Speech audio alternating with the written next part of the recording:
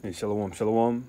First and foremost, I'd like to give all praises, honor, glory, and worship to Yahweh, Bahashim, Yahweh Shah, Bahashim, Racha, Kodash. Yahweh being the name of the Heavenly Father, the God of Abraham, Isaac, and Jacob. Yahweh Shah being the name of the only begotten Son, the King of Israel, and the Racha Kodash being the Holy Spirit, right? All in the Lashawan Kodash, the Holy Tongue, the Paleo Hebrew, the tongue of the heavens. Double honors to the elders and the apostles that do well overseeing the tabernacle of David, which are the elders and the apostles of Great Millstone. Greetings and salutations to you, Akim, as well as you, Akwath, that are upholding testimony of Yahweh Shah in truth and sincerity. Akim being brothers, Akwath being sisters. But as far as in a side note on that, and when you actually referring to man and woman, you can simply say Akim, and that can cover all. But for edification's sake, all right, this is Yaikwa out of the command and leadership of Great Millstone Atlanta Church, with a lesson of exhortation and edification to the sheep, the laborers of Yahweh Shem Yahweh Shah. This is a Greek edification.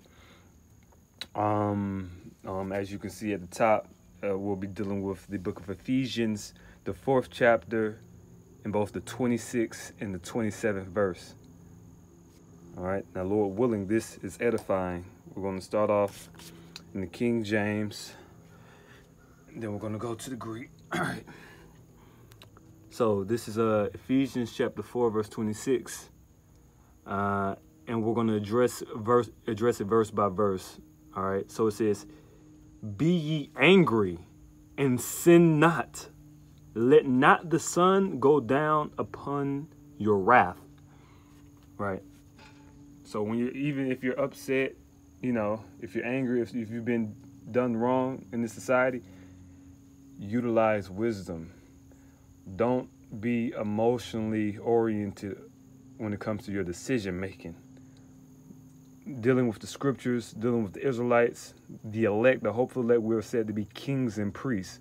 These are people who have to make judicial decisions, very vital life and death decisions. So the decision has to be correct, all right, and it has to be well thought out, and profitable, all right. So we have to conduct ourselves as that manner before the Heavenly Father returns and grants us these thrones and these positions of authority where we'll have to practice and enact these things. As it is written, this is a righteous rehearsal. All right? So let's deal with the Greek. I'm going to read it through verse 26, and then we're going to break it down. Bashim Yahushua. All right, this is verse 26. It says, "Argizeste kai me amartanete. A helios me epiduto epi to paratgismo umon." All right. So it says argizeste, which means be angry or be angry, coming from the root essence of as you can see, argizo. All right, which means angry. It says kai, meaning and, me. All right, so when you see these symbols, this is a me. I haven't did a Greek alphabet lesson, but for those, just to familiarize you, this is a ma and this is a eh. So me, which means not or no, and not. Amartanete. Amartanete, which means and not sin. Amartanete, right? This is the R sound. Excuse me. This is that would look like a V is a N. All right.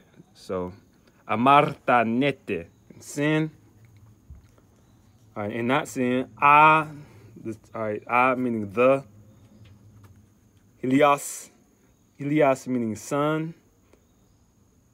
Me, not. Epiduto, Epi, from the Greek epi meaning upon. All right. Duoto, which is essentially meaning sunset. In the New Testament, chiefly when this epiduoto means sunset. If you ever see that in the New Testament, it's talking about a sunset. All right. It says epi, upon. So let not the sun set upon to meaning the pargismo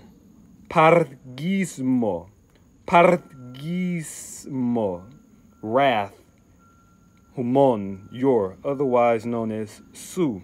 That's where the Spanish gets the term su, like su casa, your house. It comes from the Greek humon, which also in other contexts of writing would be written su, otherwise known as su. All right. So, you know, these are the chief words that probably you want to. I'm not going to say that's the chief words to practice. Those are the most kind of the difficult and most complex words. The angry, argizeste, amartanete, and paragismo for wrath. You know. All right, verse 27. All right, this is verse 27. It says, neither give place to the devil.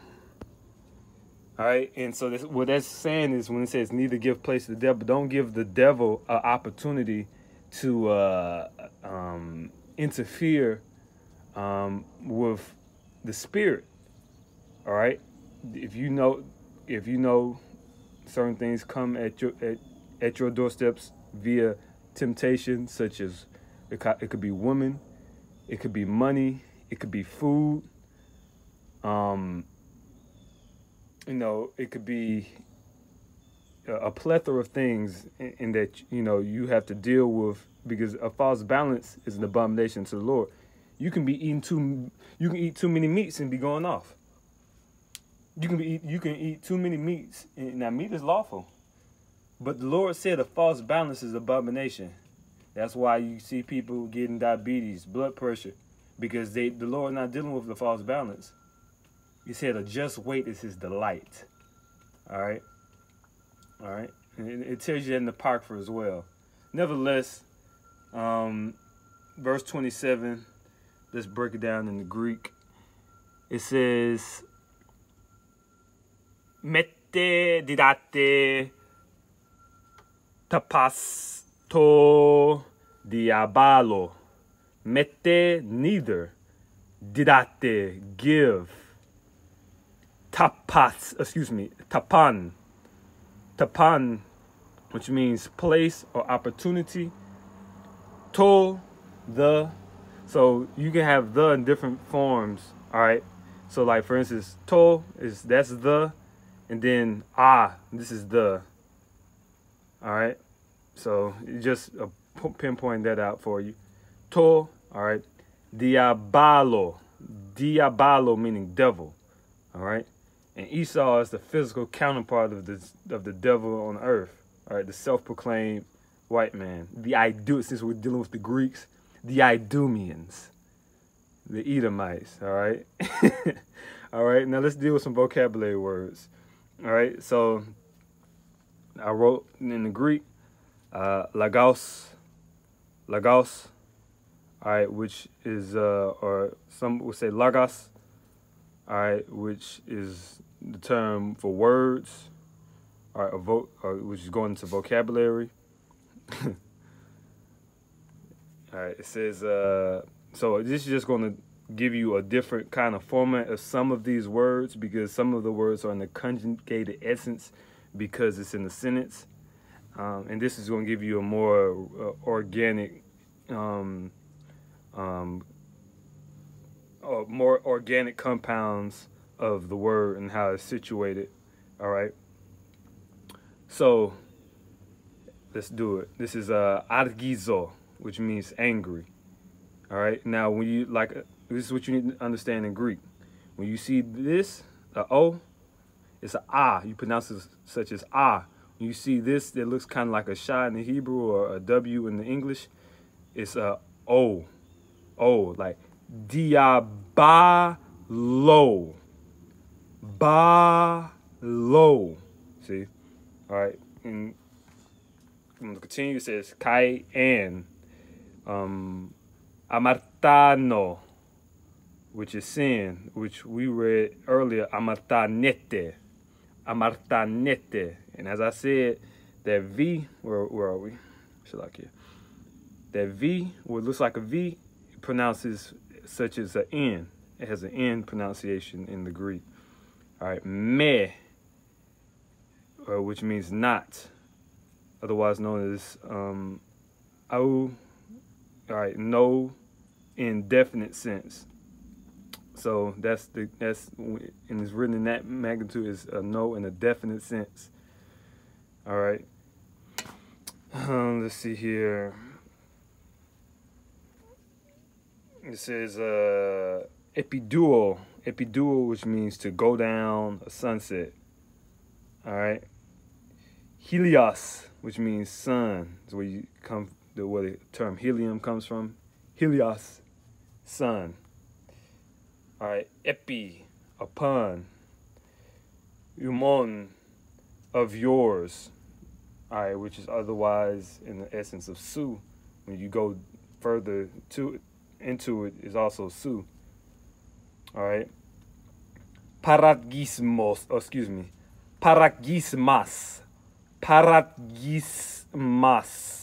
which is wrath. And now in Greek, what you'll notice in Greek, Spanish, all the Romantic languages, Arabic, Syriac, and I would even venture to say Paleo-Hebrew, because Paleo-Hebrew is an ancient tongue. In the Eastern tongue, with the R's, what we do in English, we don't roll our R's. But if you go to our brothers, like the brothers in Italy or the brothers in Germany or the brothers in South America, if you hear them speak, when the R comes out, they actually roll it, because in a lot of the ancient languages, with a ra sound, it's actually rolled. All right, so that's where you see this right here. These are r. So gismas. All right, so gismas. All right, which means wrath. Gismas. All right, wrath. Mete, meaning neither. Didomi, give, is where didate came from. Didome, to give. Tapas, place or opportunity. Tapas. All right. And then diabalas, which is devil, which is where diabalo came from, where we get in Spanish, diablo. It comes from the Greek, diabalas. All right. So this has been a Hebrew edification. Lord willing, it was edifying. I'm going to give all praises unto Yah, Bashim Yahushua, Bashim Kakodash, and to the hopeful elect, continue to endure, and our Lord and Savior Yahushua is on his way to deliver us. Shalom.